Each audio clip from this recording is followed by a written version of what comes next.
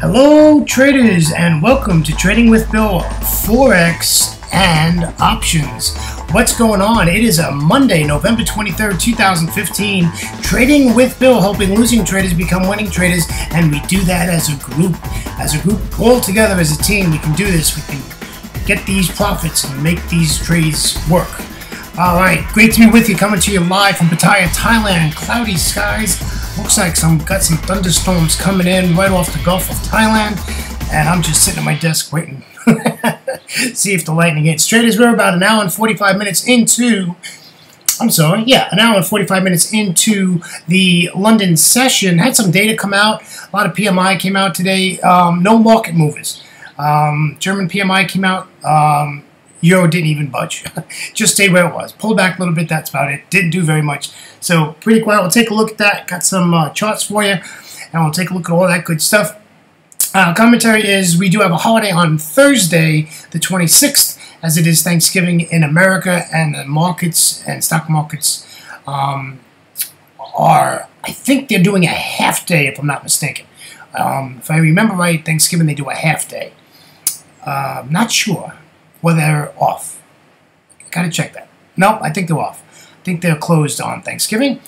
And yes, I just confirmed it. They are closed on Thanksgiving. So, yeah. So, it is what it is, and we're gonna get through it. We've got a busy week ahead. I think we're gonna see some low volume a little bit, but that's okay. We're not going to stop trading because we've got a little bit of low volume from one holiday. Friday, the markets are reopening and at full steam ahead. And I do expect it to be a low day on Friday. All right, let's get started. Let me introduce myself to you. My name is William Gilda, and yes, they do call me Bill. And I've been trading from the year of 2006 in the Forex markets. In 2008, I retired from a wonderful career in the fire rescue department out of the great state of Florida in the U.S., the United States. And 9 days later, got on the Big Bird and came to Thailand for a 3-month holiday. Well, traders, it's 2015, and guess where I'm still at? Yeah, I'm still in Thailand. So, yeah, how do I trade? Well, I'm always listening to fundamentals. In fact, you probably can hear it in the background. I do have my news feed running, and I look at fundamentals. I don't trade the numbers. What I mean by that is I don't trade when a number comes out. I don't take that trade. I'll wait 30 minutes, 40 minutes, and see if everything will line up, and then I'll get into it. But I don't trade the actual reading of the number. But we're macro traders, and we got to know what's going on around the globe. That's just the way it is. I'm a technician. I love charts. I love technical analysis. I love candlestick patterns. I like price action, price structure. I like support and resistance, Fibonacci. I like to use all the tools you can to make an advantage on my side that I can be successful in that trade. Okay? So that's basically how I trade. Don't want to really, delve into it too much. It's not that difficult. You'll all see that as we move along and get into some charts. All right, let's get the legal stuff out of the way. This is our risk disclaimer. Forex and options trading has a large potential rewards, but also a large potential of risk. You must be aware of the risks and be willing to accept them in order to invest in the Forex and options markets. Most importantly, traders, please do not trade with money you cannot afford to lose. Traders, always remember that past performance of any trading system or methodology is not necessarily indicative of future results. And that is our risk disclaimer on a Monday. Hey, let's head over to some... we're going to take a look at some options charts, all right? Let's go do it. All right, so You're listening to Trade the News. I put this up, and I didn't put a lot of markings on these charts today. It's, Observation Monday, and we're looking to see what we're going to get into, what we're going to hang out with. But I put this up here because you can see the rectangle on the bottom of the chart. It's a little hard to see, but you can see it, and that's support.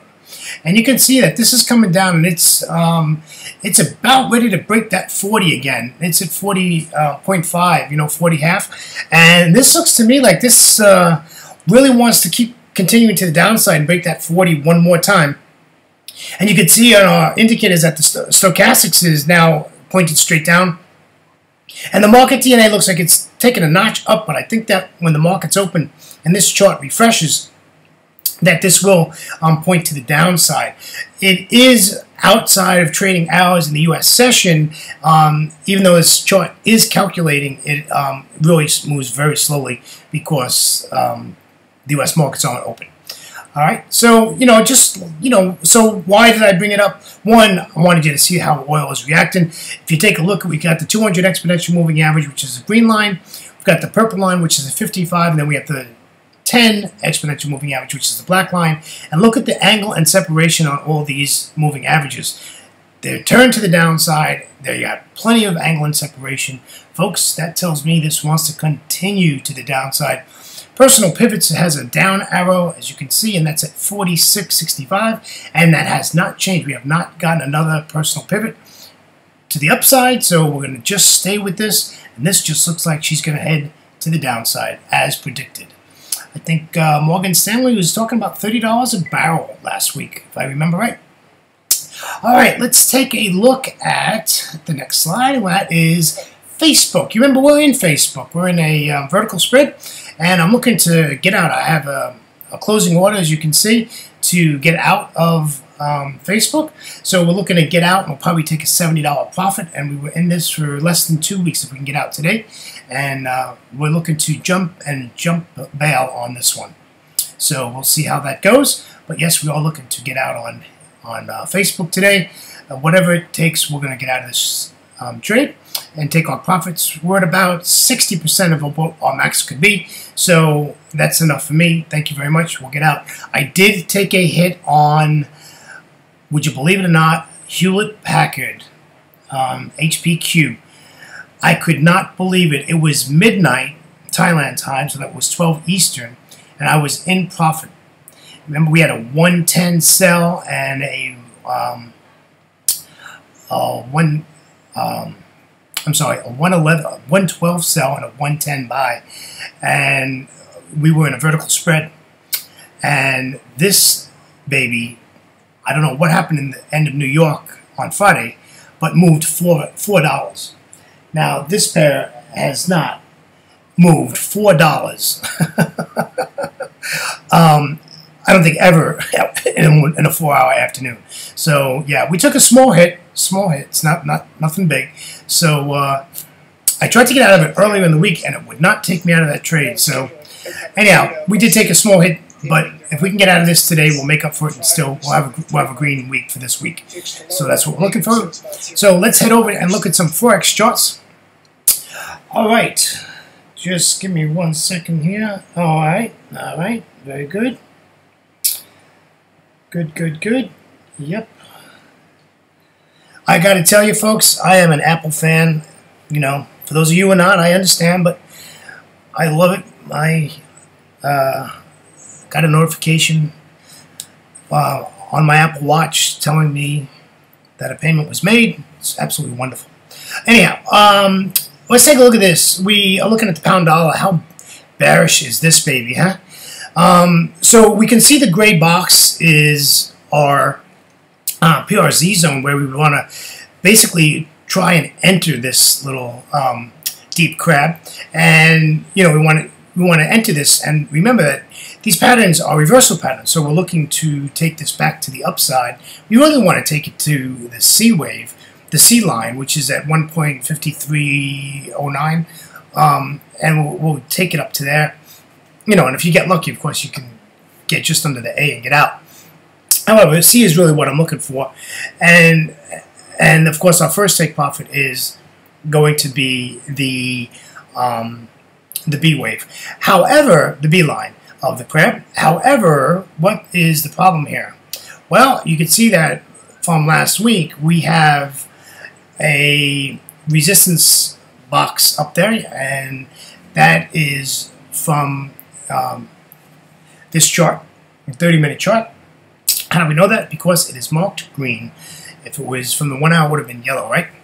So we're just going to watch this. I'm bearish in the pound dollar, right? I'm bearish in the pound dollar. I really don't expect this to go up. So I'm not really looking to enter this. But I know a lot of people do trade the pound, and I thought it was a good pair to put up today and just show you that it's completed. The pattern is complete. Now we're just waiting for action, and we'll see what happens. So Draghi's speaking like a madman almost every day. He spoke today, and he's just going at it, and he's still very dovish on the situation. He wants his inflation rate to go up, and he's going to do whatever it takes. and I think I'm pretty much quoting what he said. Look at any news media site, and you'll see his comments today in the London session.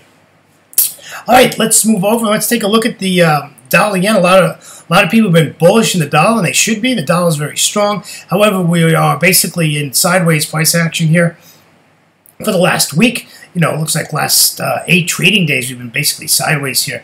I'm looking for this to pop to the upside. And what is the concern here is I fibbed the last swing, and you can see we are currently at this 50% level. And that is at 123.20, and you know, this is going up to like 123.28 and is basically stopped. So what are we going to look for here? What are we looking to do here? Well, if you look left of the chart, you'll see that this deep crab actually worked. This came out of the PRZ. Remember the reversal harmonics, right? These are reversal zones, and this baby did reverse and gave a nice up move here on the 60-minute chart weeks ago. Right, each candle's a 1-hour candle, and so you know I wouldn't expect anything but that. It's had its retrace. Now it's sideways, so now we're just going to see if the dollar will maintain, and away we'll go. So it's very possible we're going to stay sideways till the 16th of December until they make their announcement on what they're going to do with the Fed interest rates, and I'm pretty sure we're going to get a rate hike. I would say we're going to get 0.25 basis points, and Goldman Sachs apparently agrees with me, and they're 70% saying that there is going to be a rate hike in December.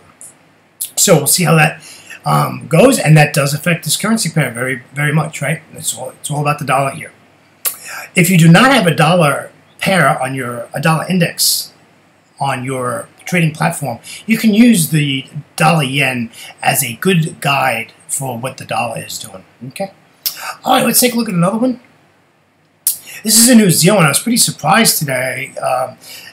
Got up early for the Asia session in Thailand. I was in front of my charts by 7:20 a.m. and believe it or not, I came to 2 big red candles on a 30-minute chart, and this thing had already taken off. But now I can see it's basically in this range here. We're on a 60-minute chart here, and it's just doing absolutely nothing. It's just in this range. It hasn't done anything, my friends. That deep crab pattern is pretty much shot. So, you know, that's... I wouldn't pay any attention to that. I'm more interested in these fib levels, to be honest with you. And we're coming up to 38.2, which it's almost touched. And I'm waiting to see if this is going to bounce off of that. Pop up and then come back down, or this is just going to go through it and just take it back down to support. And you know, if you look at the D wave on that deep crab, you know that's at 0.6430. So you know that's where you'd be looking, you know, possibly for another reversal, and having nothing to do with the harmonic pattern, but it is significant support. So we would want to watch for that. We also have pretty good amount of support at that 64.90 area. I'd be careful of that also. So we've got some areas there that we need to watch in the New Zealand dollar. Folks, I do not want to buy the New Zealand dollar, okay? I have no interest in buying the Kiwi, sorry. But I do want to buy dollars. So, you know, I want to short this. I'm looking for shorts here. I want to short this really bad. So that's what I'm looking for here. And that's what, you know, that's my intention, is to short this. I don't want to, you know, take this to the upside. All right, let's take a look at one more. And this is the euro dollar. I thought I'd bring this back out again. I know you're probably tired of seeing the same chart, but it's a 1-hour chart. So, you know, these things hang out for a while. Well, what I wanted to show you was this actually broke support on today in the European session, and this was due to Draghi's statements. And this baby just decided to come on down. Actually, it started before Draghi's statements because we're only 2 hours in. So this started in Asia. This started dropping, falling, and I was pretty surprised. Like I said, when I saw this, and I was wondering what had happened. Well, I pretty much put it together that it was Asia, you know, waking up to what happened on Friday afternoon in New York and Europe. So, you know, they're profit taking, they're doing whatever, they're closing positions, and I think that's what this basically showed, and it still shows dollar strength. and people are going to continue to sell the euro dollar because people rather buy dollars than buy the euro at this point, and this just continues to sink down. So now we need to change this chart a little bit tomorrow or later today. I'm going to see if this goes back into this support area. Not that it means that it's support anymore. Now it's just there, right? But I'm just seeing if it's going to pull back into it and hang out there and go sideways, or this is just going to be a retest of the bottom of that support range at 1.0620, and then continue to the downside. And that's what I'm expecting, to be honest with you. I expect this to continue down. So, but I don't want to sell this here. This is not the price to sell. We need a substantial pullback. I want to see this at 1.0640 or 50. And that's where I want to take it back to the downside. I don't want to sell this here. This is not where I want to sell it. All right, so that's our trade plan on the euro dollar. And again, this is an hourly chart. All right, trade is on a Monday, November 23rd already. Can you believe it? 2015. Traders, on behalf of myself, William Gilday, and yes, they do call me Bill. Please follow me on Twitter at WKG1960, or you can go to my website at tradingwithbill.com, and you can watch this video and any of my other videos that I've done over the last couple of years. Just click on to the video channel that's up in the right-hand part of my front page, and it'll take you right there and you can see everything. All right, traders, have a great trading day, and we will be back with you tomorrow. Have a great trading day. Grab those profits, my friends, and always remember to trade smart and not hard. It's 17 hours. Take care, my friends. See ya. Bye-bye.